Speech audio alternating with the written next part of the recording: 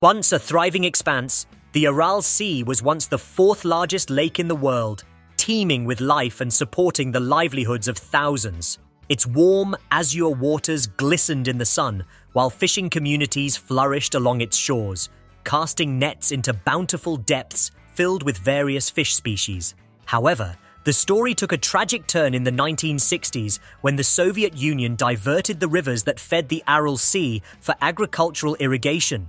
What began as a quest for increased cotton production triggered a colossal environmental disaster.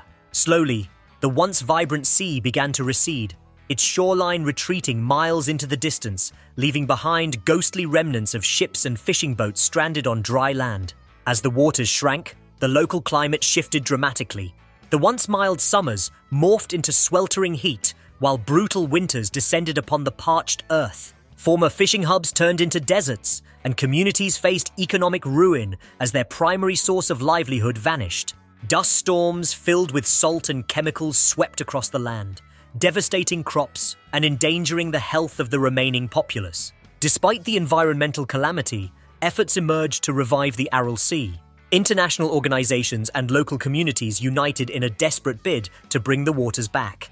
The construction of the Aral Dam in 2005 was a pivotal moment in this struggle, aiming to reinstate at least a fraction of the sea's former glory. This watershed moment provided a flicker of hope and revealed the resilience of those who depended on the Aral Sea. Today, as some areas of the sea begin to recover, a new narrative emerges. Small fish once again swim in parts of the rejuvenated waters, and fishermen, cautiously optimistic, return to their nets. The Aral Sea serves as a powerful reminder of the fragility of ecosystems and the delicate balance between human ambition and nature. It stands as a testament to both loss and resilience, a symbol of a community's determination to rehabilitate their identity and environment.